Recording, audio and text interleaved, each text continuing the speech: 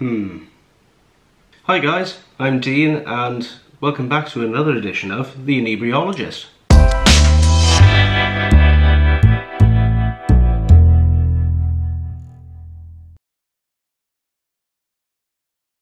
So, this week, I kind of had a request to review this beer. Bit of a bizarre request, I think, considering, most of the beers that I do are quite sort of craft orientated, or they're from independent breweries, that sort of thing, microbreweries. But yeah, I've got a friend back home who's just nagging me to review this beer. So I'm not naming names on who it is, Daniel Bowen, but yeah, he's asked me to do a constructive review. To be honest, I don't know if it's one of his favourite beers or anything like that, but I think I'll give him the benefit of the doubt, I think, So yeah, this week I'm going to be reviewing Carlin, a can of Carlin. You can take this as sort of satire or anything like that if you wanted to. You could take it as a joke review. Yeah, I'll try my best to do some form of like a review or some form of analysis or summary on what the beer actually tastes like. So I know for a fact that I'm not really going to be liking this. I've said in previous videos and stuff that I'm not really a massive fan of lager. I do like the craft beers that do make lagers because they seem to be a lot more flavoursome and stuff. This is mass-produced stuff. Mass-produced crap, let's be honest, so I'm probably not going to like it, but at the end of the day, this is all for science and stuff, so yeah. So as I said, this is a can of Carlin, straight up normal standard Carlin. I can't believe I paid money for this. See, the camera won't even zoom into the Carlin label. There we go. Original lager. I don't know how original it is. This is going to be terrible. Yeah, it's a 440ml can, and it comes in at 4% ABV, so nice and sessionable. It's, well, I say sessionable, but I won't be drinking more than one of them, let's be honest. So, cracked it open. Yeah, so panicky. I'm going to just pour it and we'll go from there. Standard pint glass, because that's what it's all about, isn't it? Pub pint glass. So, here we go. Oh, Jesus. Oh, yeah, I think I poured it just a tad too vigorously, I think. However, the head seems to be going down a bit now. So that's like a 5 to 6 finger head, creamy head to it, I suppose. The colour on it, straw, sort of like yellow colour. Oh, it's just so strange to be sort of analysing a beer which I probably haven't touched since I was about 18 years old. Yeah, 18, that's it, yeah. I'm not going to say what I drank before I was 18. That's a different story altogether. But yeah, it was the type of beers I think when I drank when I was quite young. And it was just, yeah, it was more to do with drinking in quantity rather than quality or any form of, or any sliver of flavour in it, basically. Just trying to get this head down on it so I can have a proper smell of it. Anyway, yeah, so the head's gone down a little bit of it. So as I said, the colour's quite sort of like straw pale. Oh, dear me. Yeah, time to, well, as I said, there's not much really to that colour. There is a bit of carbonation in there, if you can see. Let's have a look. If you can see, well, you can see my hand through the glass anyway. No, you can't see that. But yeah, I can see there's some sort of like bubbles and stuff going up there, it's, yeah, so it's a bit carbonated, should we say, it's not massively carbonated, but yeah, so I think I've looked at it enough. I think I just want to have a smell and see what's happening in there, So here we go. To be fair, it doesn't smell as bad as what I thought it was going to be. I can smell like sort of, obviously the malts, it's malt heavy, sort of biscuity type of malt to it. Very metallic smelling. I'm guessing it not only because it's been in the can or whatever, but it's just that it's the process and how it's made. It's just completely, it's a completely mechanized way of making beer. So it's just there's no love at all gone into this to make the beer. So that's why it just smells quite artificial. Oh, sorry.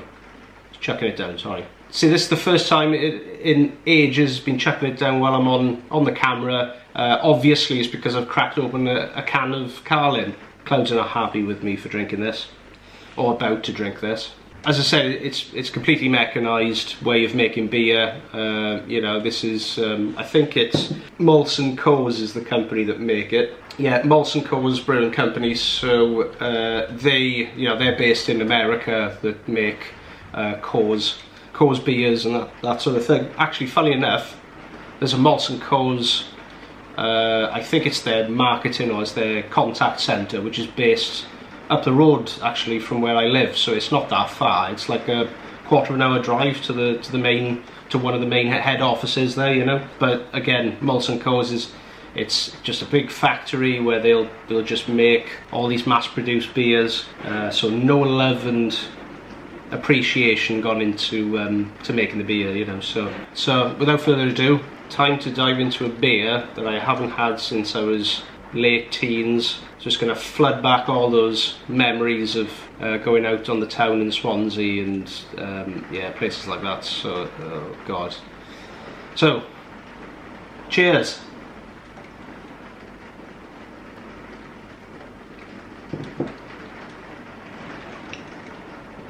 Jesus, really is chucking it down.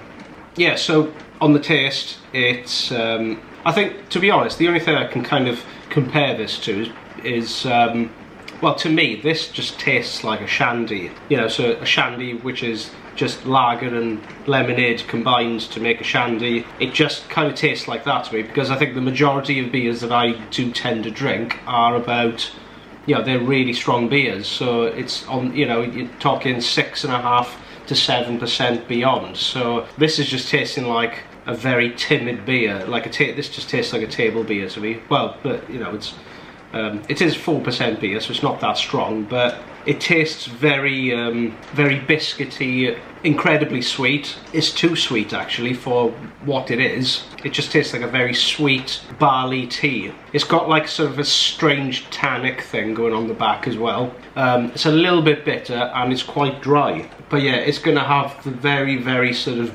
base ingredients to making the beer, to be honest. You know, again, these companies, they're not going to spend a lot of money on hops and speciality malts to go into their beers. They're just brewing beer for the sake of the masses that go to the pubs, and that's pretty much it. But yeah, I can't really taste a massive hop character to it. The only smidgen of like hops I can take away from that is like a slightly citrusy edge to it, but it's very minimal.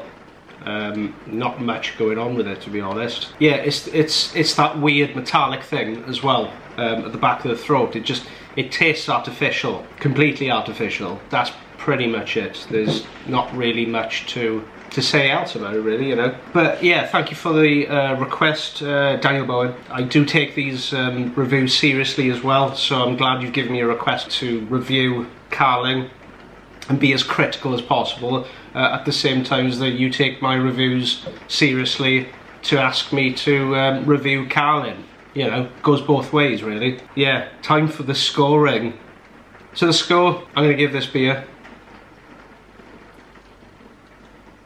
I couldn't even give it a 1. On the Untappd rating system that I tend to use, it goes between 0 and 5. And I've always said, if I do find a beer which is absolutely amazing, I will never give it a 5, because there's no such thing as a perfect beer. There's so many styles and variations out there. There's no such thing as a 5 out of 5 beer. And I think the same goes again for there's no such thing as a beer which you can't sort of give some form of rating to it, you know. I think the rating I'm going to give it, or the score I'm going to give it, a 0.25 out of 5.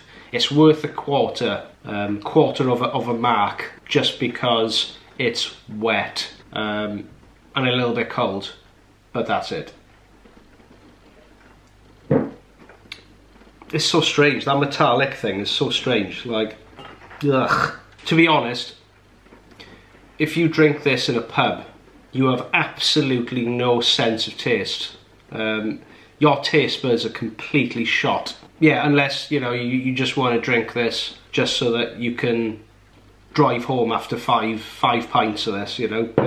I wouldn't recommend that, by the way. But yeah, it's not the greatest. I've tried to do as much of a constructive sort of review on it, I think, but apart from that, it's not the best. So thanks for watching, guys. Hopefully there won't be too many of these type ones, but you never know, we'll see. And as always, I'll see you very soon. Iechyd.